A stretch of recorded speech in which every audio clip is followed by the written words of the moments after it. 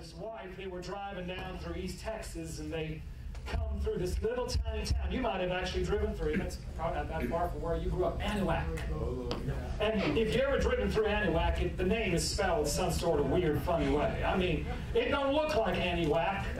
It looks like Anahuac or something, you know. And there's been all sorts of controversy of how to say, well, this husband and this wife, they were driving, and they saw the sign, and 50 miles out, it said Anahuac, 50 miles. And they got into a discussion on how to say the name of the town.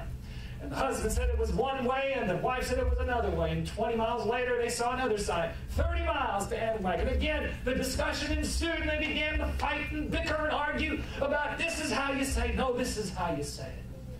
Well, the husband, by the time they reached the city limits, he saw the city limit sign. He had had enough of his bickering wife.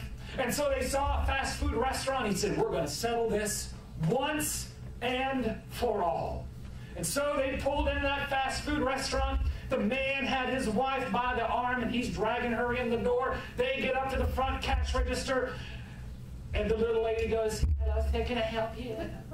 He says, look, we don't need no burgers, we don't need no fries, we don't want no onion rings, and we certainly don't want an apple pie. I need for you right here and right now to very plainly, clearly, and slowly tell my wife what the name of this place is, because we've been arguing about it for 20 minutes. So tell her very slowly, enunciate, where are we? The lady looked at first a little startled, leaned in on the counter, and said, Burger King.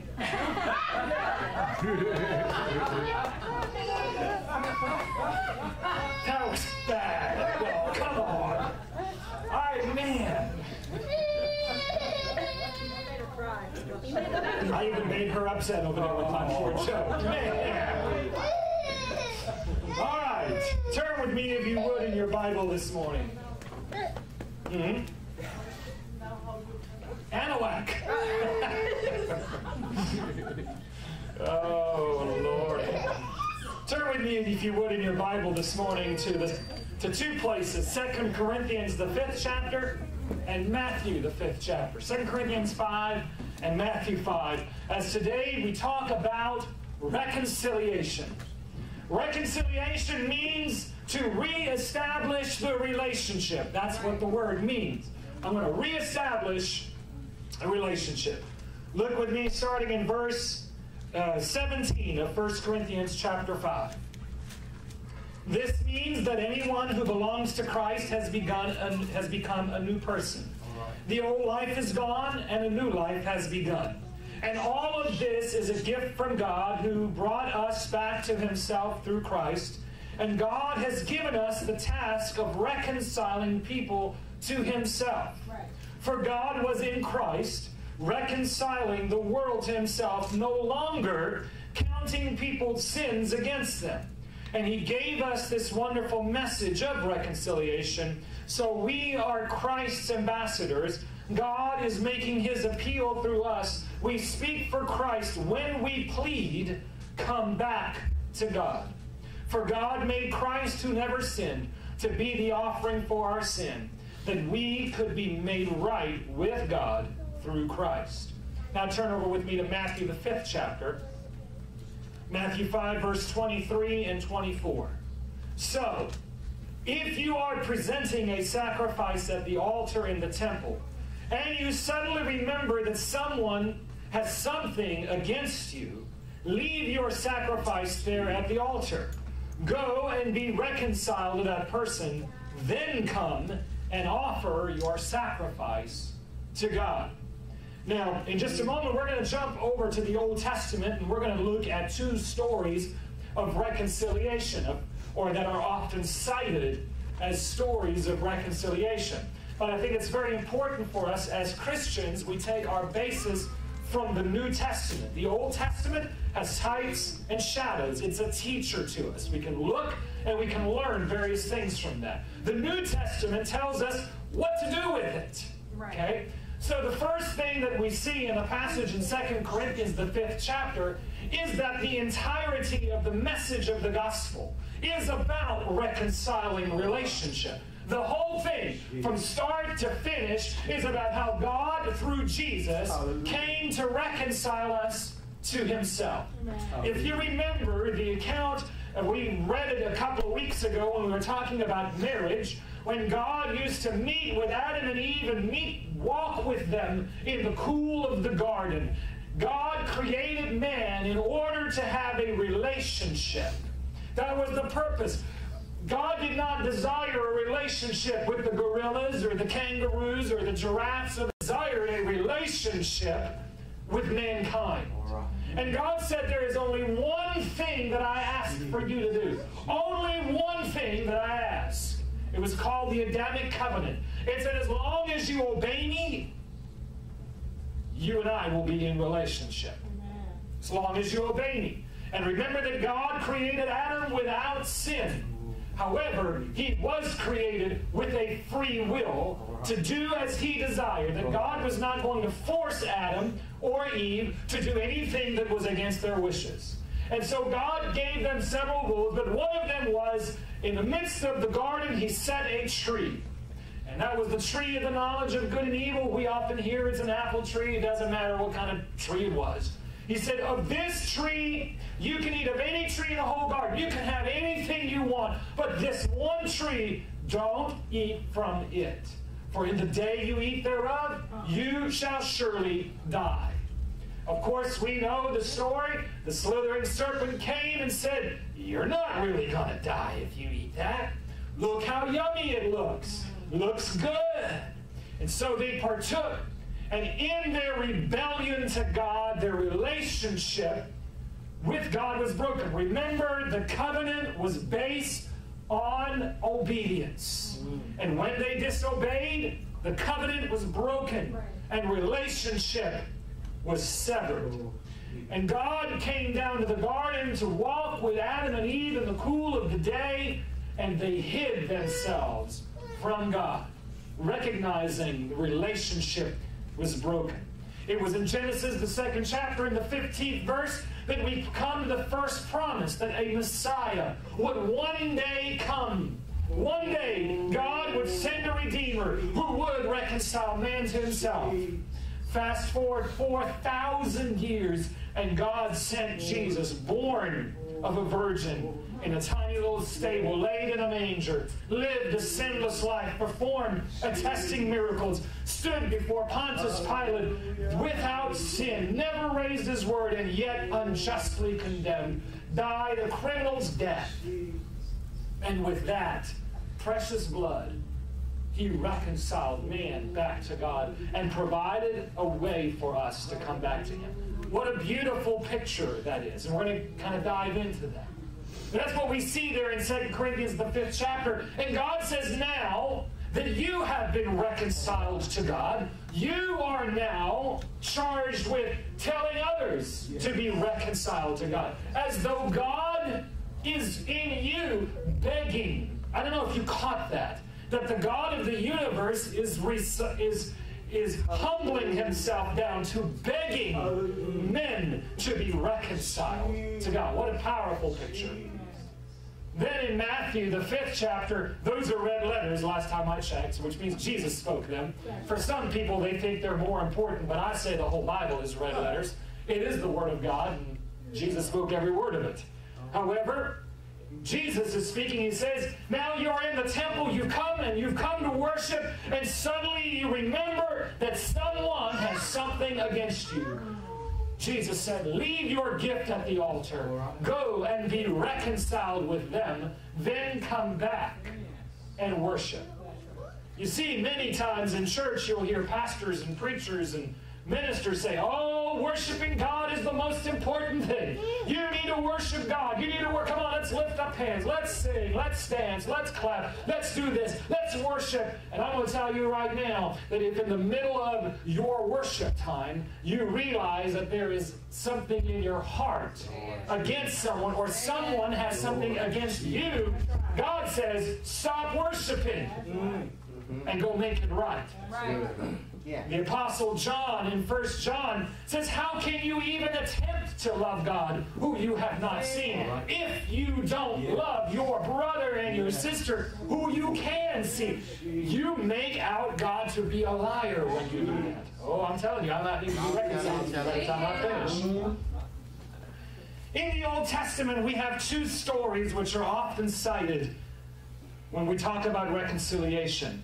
And I want to offer to you today that one of them is not reconciliation at all. It is a false alternative, and one of them really is. Today I want us to look at the story of Jacob and Esau, and the story of Joseph and his brothers. And I'll let you determine which one is reconciliation and which one is not. You might think you might have your ideas now.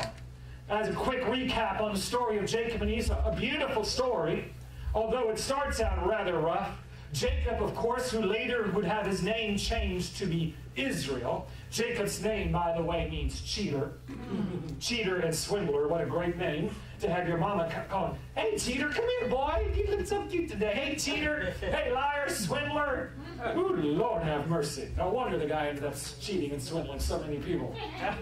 Anyway, we have the story of Jacob and Esau. Esau was the firstborn, and Jacob was born just a few minutes after him. And back in the biblical days, the order of the birth was critically important because it determined upon whom the blessing of the father would come and who would inherit what the father had. I know it doesn't seem fair to us in our Western way of thinking, but it's how they did things. And so the Bible says that one day while Esau was out in the field, he was all famished, and Jacob made him a nice little pot of stew, and Esau sold his birthright and cheated, and got cheated out of his birthright. Basically, he got swindled by Jacob out of his blessing. And Jacob, the Bible says, as soon as it happened, got the heck out of Dodge. Because he knew that once Esau realized what he had done, that it was going to be off with Jacob's neck. And so the Bible says that Jacob fled and ran for 20 years. 20 years goes by, and in the 20 ensuing years, we have the account of Jacob marrying Laban's daughters, Rachel and Leah. And again, he ends up running away from Laban, and there was some cheating and swindling that happened there, and there was some more cheating and swindling that happened down the road. And one day, he realized, at some point, I'm going to have to go back to the land where I came from, because that's what I've inherited. But we got a problem. And the problem is my brother's there. That's where my brother lives. And if Esau ever gets hold of me, what's he going to do to me? He's going to kill me. And so in the 30, starting in about the 31st chapter all the way through the 33rd chapter of the book of Genesis, we see the account as Jacob sends a party on ahead to see how Esau would feel about him coming back home. And so Jacob gets he gets a bunch of goodies pulled together, a bunch of livestock and a bunch of money and everything, and he sends it on ahead, and he says the servant, and the servant goes to Esau and says, Esau, your brother Jacob would like to come back home, and he's giving you all this. He comes back to Jacob, and he says, well, Jacob, I sent him your gifts, and I gave him your message. Well, how did it turn out? Well, Esau's got about an army of about 400 guys, and they're heading your way right about now. That didn't look very good. And so he devised a scheme that he was going to take his family, split it in two, send half of them this way, half of them that way. And yet again, he took even more gifts and more stuff to send on ahead to meet Esau on the way. And so it was like 200 she-goat and 20 ram, 50 bulls and 500 cows, and I mean all these camels and money and everything. And you would think, man, this sounds really good. Man, Jacob's learned his lesson. He's really eating his humble pie here, isn't he? He's trying to get things made right with Esau. But if you look at the 20th verse of the 32nd chapter of Genesis, would you pull that up for me, honey? Because you can probably do that faster than I can turn there. Genesis 32:20. Now you'll see the real reason why he did that. And be sure to say, look, your servant Jacob is right behind us. Jacob thought, I will try to appease him by sending gifts ahead of me. When I see him in person, perhaps he will be friendly to me. You're like, well, Pastor, what's so wrong with that? He wasn't trying to reconcile with him. He was trying to bribe him. He was trying to buy peace. He was trying to say, well, I'm going to be really nice to you. I'm not really sorry for what I did. Right now. But I'm gonna give you a bunch of stuff. Kind of second best. I know you didn't get the inheritance, and you're not going to get everything that I got, but here, I'll give you something. Right. The Bible says in the 33rd chapter, starting with verse 1, then Jacob looked up and saw Esau coming with his 400 men. So he divided his children among Leah and Rachel and his servants' wives. He put the servant wives with their children in at the front, Leah and the children next, and Rachel and Joseph last. Then Jacob went on ahead. As he approached his brother, he bowed to the ground 7 times before him. And one of the most beautiful verses in all of the Old Testament comes next. Then Esau ran to meet him and embraced him and threw his arms around his neck and kissed him, and they both wept. Then Esau looked at the women and the children and asked, who are these people with you? These are the children God has graciously given me, your servant, Jacob replied. Then the servants' wives came forward and their children, and they bowed. And next came Leah with her children, and they bowed. And finally Joseph and Rachel came forward, and they bowed. And what were all the flocks and the herds that I met before I came? Jacob replied, these are a gift, my lord, to ensure your friendship. My brother, I have plenty, Esau answered. Keep what you have for yourself.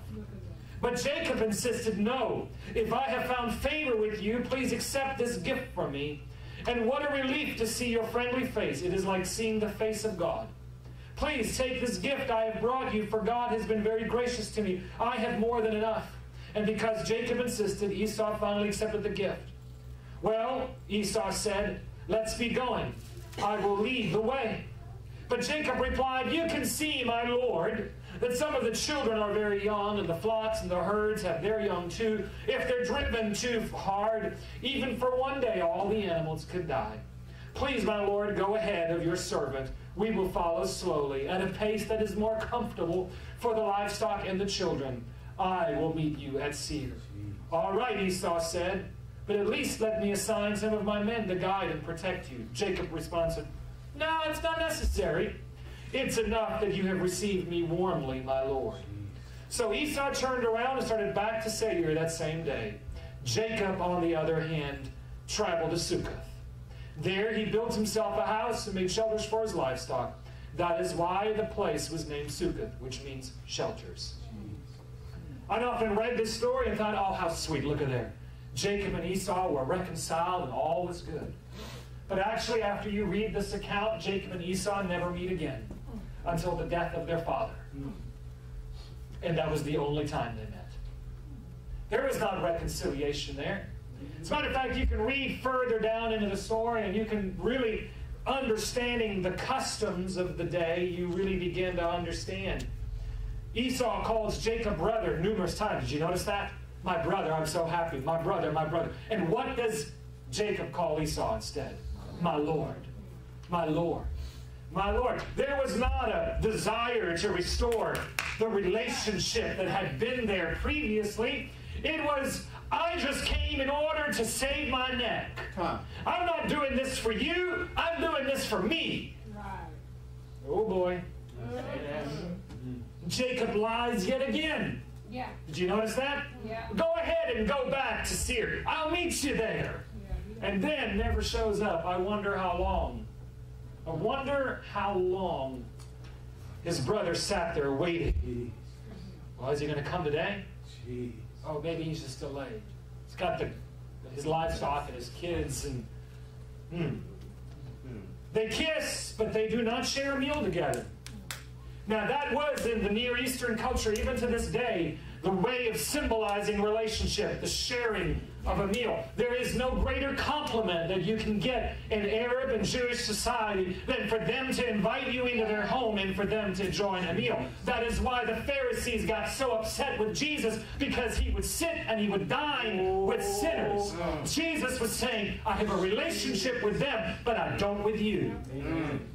Oh, boy. Hallelujah. That's good, Pastor. Yes. There's a couple of things that we can learn from the story of Jacob and Esau when we're speaking about trying to relationship that's broken. And clearly the relationship between Jacob and Esau was as broke could be. When you have these things, there's some things that we can learn. I remember I mentioned when y'all installed me as the pastor, and I was talking about some folks, and I said there's some folks that I can give thanks to because I learned from them what not to do. And from this we can learn there are some things in an effort to try to get reconciliation that you don't need to do. First, realize that in spite of your best efforts, reconciliation may not occur. And that's okay. It's all right. You see, there was a point you can tell that that it was more so Esau who was excited to see his brother, because once and for all the relationship would be settled. And when he tries to bribe him and give him all this stuff, Esau says, you don't got to do that. God's been good to me. I mean, I made some bad choices along the way, and I've gotten some consequences, but God in his grace has blessed me, and I've got more than enough. I don't need your sheep and your goats and your animals and all this. I don't need that. Esau wanted reconciliation. Esau wanted the relationship back with his brother, but he didn't get it. And you notice that Esau did not sit there and continue to try to pursue after and pursue after and pursue after trying to reconcile, but he left the door open. He said, hey, why don't you come with me? No, that's okay. You know, I got the young animals and I got my kids and I don't want to push them too hard. Okay, well, how about I get some guys? This is a very dangerous area, and the land was known for people who would be highway robbers. They would kill and they would rob these people of everything. Here, let me provide my men, these 300 that came with me. I brought them in order to give you safe passage through the land that I know. They're well respected. Go with them. No harm will come to you. And Jacob said, that's okay. You see, every effort that Esau was making at reconciliation, Jacob was slapping away and saying, no, it's okay. I got what I came for. Right. I got what I came for. I came for you being okay with me coming back over here. I'm good. That's all right. And many times I see people who have been in relationships that have broken apart, whether it be marriages or they've been dating or friendships, and one wants to reconcile, the other doesn't. All the other one wants is, you know what, I just want to kind of be in a friendly truce with you, and that's about it. And the biggest mistake you can do at that point is keep running after them. But please, but please, but please, but please, oh please, oh please. You don't read of Esau running back over to Jacob's door every day going, sending him 20,000 text messages, sending him a friend request on Facebook every single day. Oh, please be my friend. You see, Esau didn't have an affirmation addiction. Esau wanted reconciliation more so for Esau than for himself. He was content. He said, I have plenty. I have all that I need. I'm good. I want to be back in relationship with you because we're bound together. Oh, let me move on here. But he left the door open, and I would tell you that's something that you learn. That when people knock down your efforts to rebuild a relationship, don't get spiteful and angry and mean and vengeful as a result of it. Say, you know what? My door's open. Leave it open. Don't sit there and stew on it and sit there like, oh, I wonder if they're going to show up.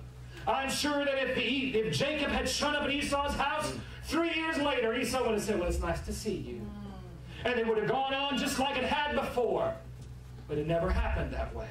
Right. God offers us reconciliation. He puts no conditions on it. Right. He doesn't say that if you follow these 15 steps, that I'm going to consider reconciling you. Now, I know the church has told us that, right? Right. That if you keep the 10 Commandments, and if you take communion, you show up to church, you pay your tithes, you do this, you do that, you don't go bowling, you don't do mixed bathing, you don't cut your hair a certain way, women don't wear no makeup, whatever. Whatever faith tradition you grew up in, you all had rules. I know you did. You don't listen to rock and roll music. Whatever that was.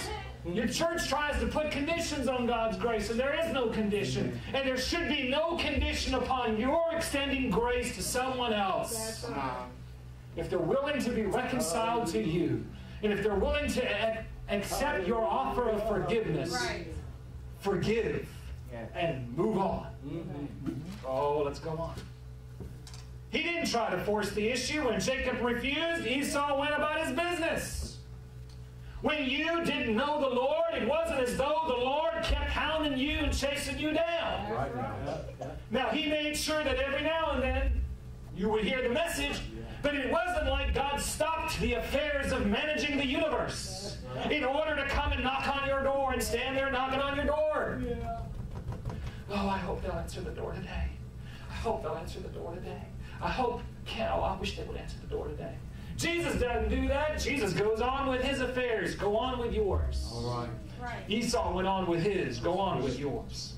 An offer of forgiveness is not based on the other party's willingness to accept the offer. You see, many times, and I had someone email me, said, after I ministered the sermon about going and dealing with someone and asking them, the message on conflict in the church, where you go first with one and then with two and then bring it before the church. He said, but what if they won't listen to you? What if they don't want to be reconciled to you? What do I do then? My friend, you still forgive. Forgiveness on your part doesn't hinge upon their willingness to accept it or not. Your extending forgiveness is for your benefit.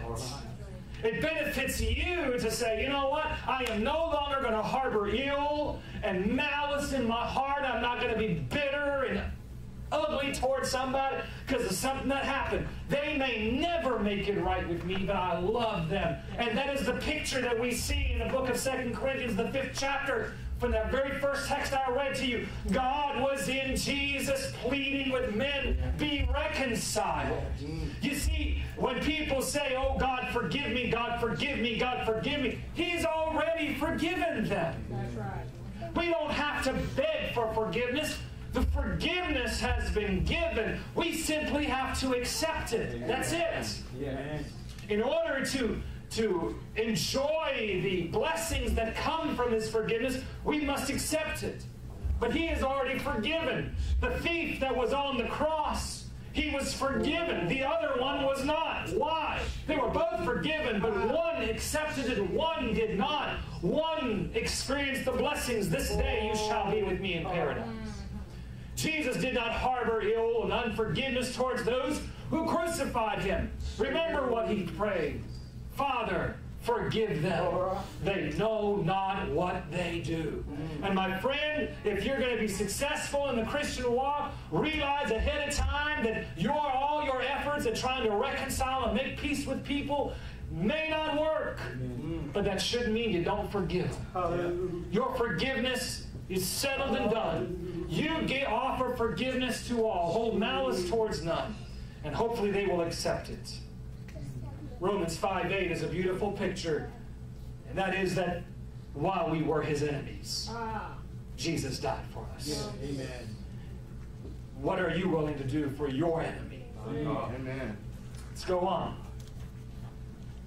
When forgiveness and reconciliation is offered, it must be accepted. Just because it's offered doesn't mean it's appreciated.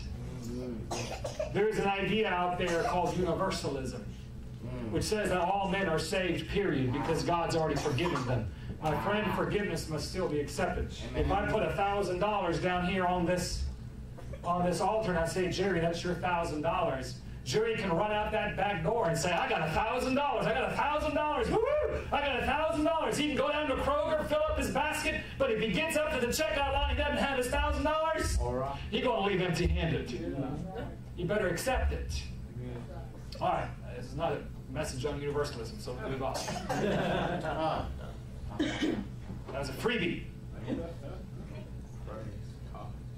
Sad to say, I don't believe that the story of Jacob and Esau is reconciliation at all. It is a cheap counterfeit, and there are plenty out there who will offer you a cheap counterfeit.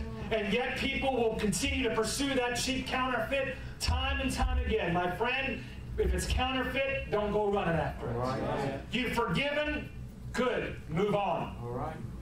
Move on. You're good with God. Everything is settled. You're fine. Now let's take a look at real reconciliation. And what I believe is the most beautiful story outside of the life of Jesus, the story of Joseph. Yeah. There is none other that there's been a few times as I've thought about the life of Joseph that I've kind of almost been moved to tears and had my mascara run. You see, we know the story. Joseph we read about him just a few minutes ago. The youngest son of Jacob. All right. The one that Jacob loved the most. All right. Jacob had 12 sons. Joseph was the youngest. Joseph shouldn't be getting any sort of a special treatment. He was the last in line for the blessing. And one day we know the story that Joseph had a dream.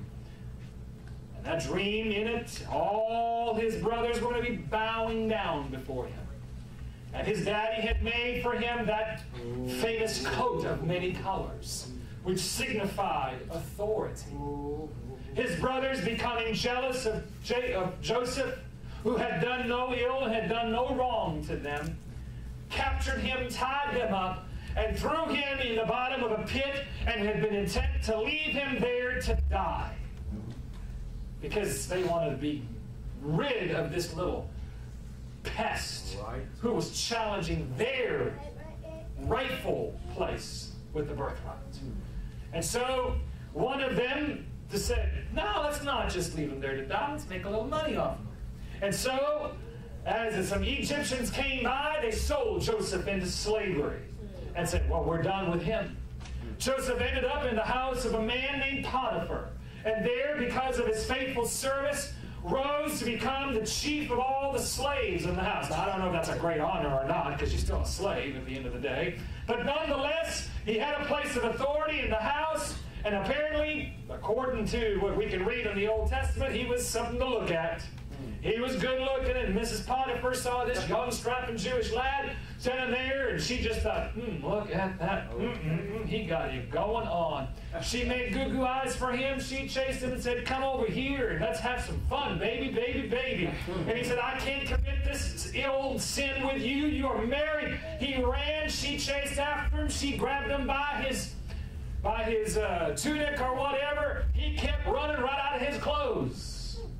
Miss Potiphar was so mad that she'd been rejected, she falsely accused Joseph of having attempted to rape her and showed his clothing as proof of the fact. Look, I got his clothes. He left his clothes here. I fought him off. Thrown in prison. And then, even as opportunities presented themselves for him to get his freedom, he was lied to and forgotten. All right. And the Reader's Digest abridged version, we fast forward, and through a set of circumstances so miraculous, he ends up in the house of Pharaoh, delivered from the prison, and is now the second in charge in the most powerful nation on the world, the prime minister, if you will, under Pharaoh. A beautiful story. And God had given him a dream that there would be 3 years of plenty, and there would be 3 years of famine, and that they needed to store up all the grain. And they did, and they were prepared for the famine. And when the famine hit, it didn't only hit Egypt, but it hit the land where his brothers and his daddy were. But his brothers and his daddy heard that there was grain in Egypt. And so they came, and they begged before Joseph, oh, give us some grain lest we die. They did not recognize Joseph, but he recognized them. You see, when you've been wrong like that, it's pretty easy to remember the faces of those who hurt you that way. They'd forgotten all about him, left him as a thought in the bywinds of history. I don't need him no more. He's gone. Good. But Joseph, I'm sure, had plenty of time to think about all the ill that had befallen him. Joseph's life of any talks about how unfair life can be. He hadn't done anything to deserve any of the things he got. And yet here he was, sitting in a dungeon, falsely accused, and finally now elevated to this place. And through a set of circumstances, he sent them back twice. They come back with their youngest brother. And Joseph puts them through a few tests. And finally in chapter 45, starting with verse 1, just 10 chapters after our last story, we read the account where the reconciliation takes place. And I'm going to hurry as we conclude here this morning. 45 verse 1, Joseph could stand it no longer in the room, and he said to his attendants, "Out, all of you." And so he was alone with his brothers when he told them who he was. And he broke down and he wept. He wept so loudly the Egyptians could hear him, and the word of it was carried throughout Pharaoh's palace. "I am Joseph," he said to his brothers. "Is my father still alive?" But his brothers were speechless. They were stunned to realize that Joseph was standing in front of them. "Please come closer," he said. So they came closer, and he said again, "I'm Joseph, your brother, who you sold into slavery in Egypt. But don't be upset, and don't be angry with yourself for sending me to this place. It was God who sent me here ahead of you to preserve your lives. This famine that has ravaged the land for 2 years will last 5 more, and there will neither be plowing nor harvesting. God has sent me ahead of you to keep you and your families alive and to preserve the many survivors. So it was God who sent me here, not you. And he was the one who made me an advisor to Pharaoh, the manager of his entire palace, and the governor of all Egypt. Now hurry back to my father and tell him, this is what your son Joseph says. God has made me master over all of the land of Egypt. So come down to me immediately. You can live in the land of Goshen, where you can be near me with all your children. With all your children and grandchildren, your flocks and your herds and everything you own. I will take care of you there, for there are still 5 years of famine ahead of us. Otherwise, you and your household, all your animals will starve." Then Joseph added, "Look, you can see for yourself, so you can carry my brother Benjamin, that I really am Joseph. Go tell my father my honored position here. Describe him everything you have seen, and bring my father here quickly." Weeping with joy, he embraced Benjamin, and Benjamin did the same. Then Joseph kissed each of his brothers and wept over them. And after that, they began talking freely with him. What a powerful story. If anyone had a reason to be vengeful, bitter, to exact revenge, it was Joseph. Here stood the people who had put his life through so much pain and misery.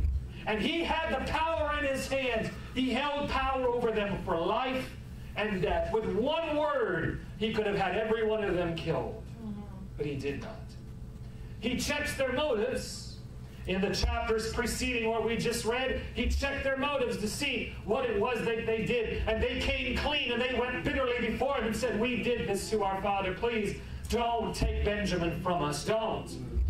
You see, he could found that they were in a place where they were repentant, where they knew that what they had done was wrong. He checked their motives, not in a spiteful way, but instead to bring them face to face with what they did so that they could repent. It is not God's plan for you to continue to live in pain and abuse. You see, had they not done that, I don't think that this story would have turned out this way.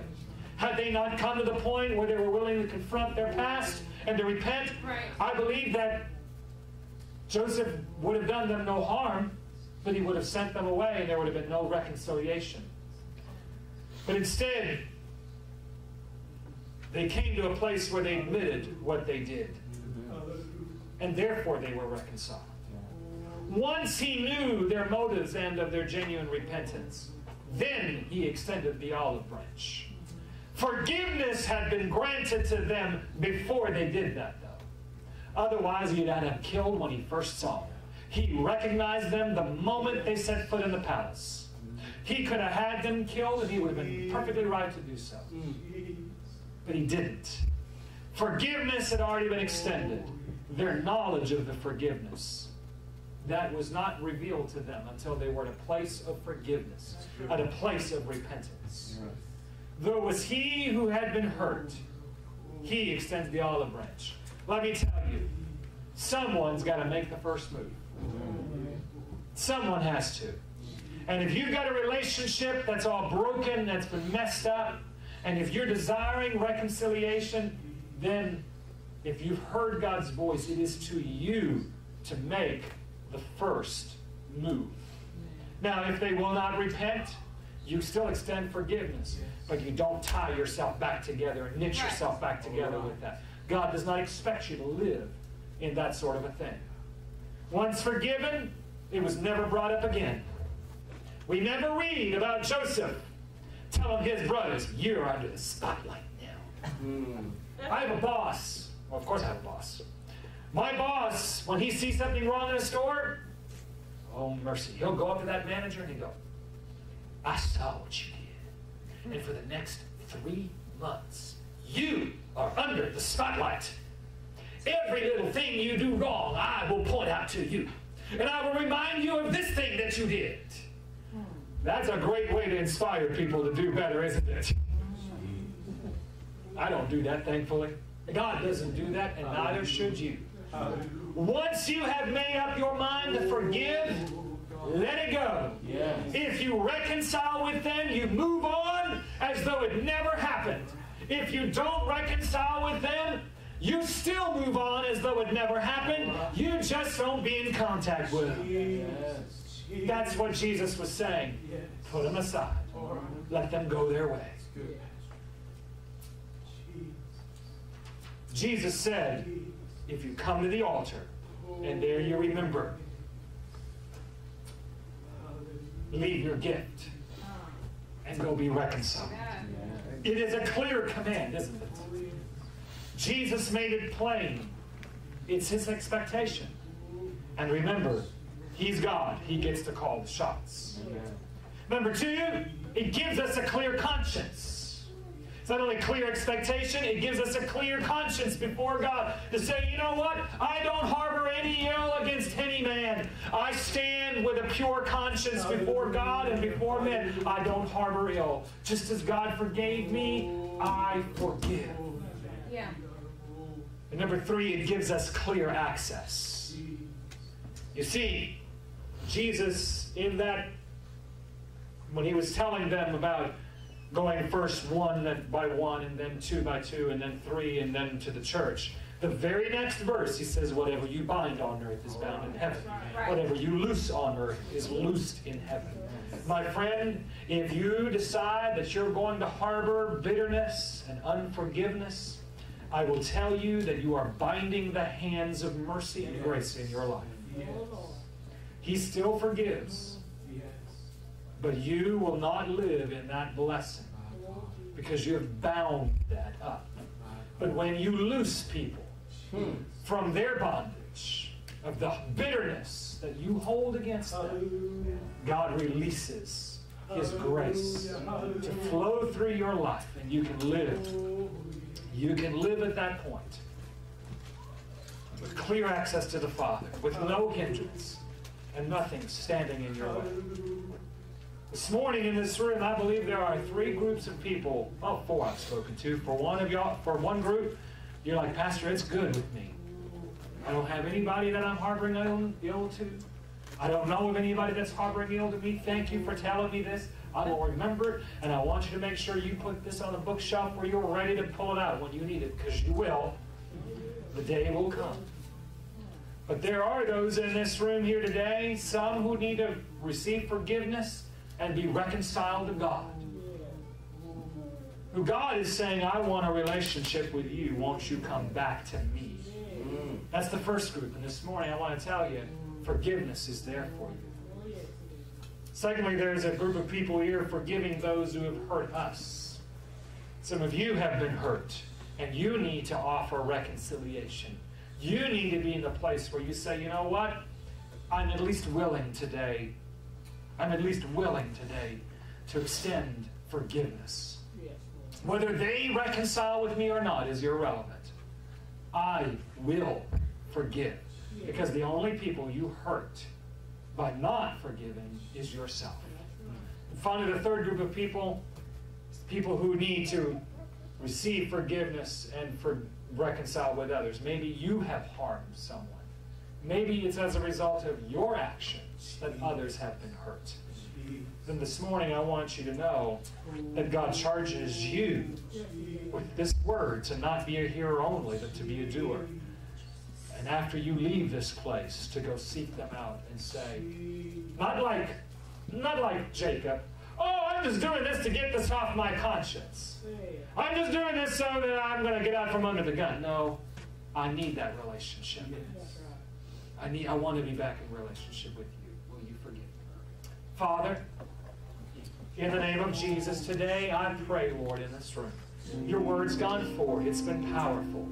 It's been sharp. And Lord, there are those here today, Lord, who are under conviction today.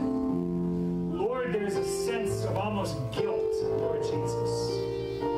And Lord, guilt can have a positive effect of showing us what it is that we need to get rid of. And guilt can have a bad effect of shaming us, Lord. We don't want anyone to be shamed today. Instead, Lord Jesus, draw us to the foot of your cross today. Lord, where we can simply say, I give up, I surrender, I forgive.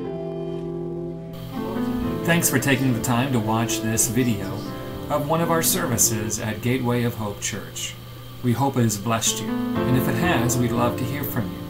You can contact us on our website at gatewayhouston.org or contact us on Facebook at facebook.com/gatewayhouston. You can also, of course, come and tell us in person. We'd love to meet you. Our services are 9:45 for Sunday school on Sunday mornings, 11 a.m. worship celebration, and 7:30 Wednesday evenings for midweek encounter. More information about our services as well as directions to our worship center can be found at gatewayhouston.org. God bless you. See you soon.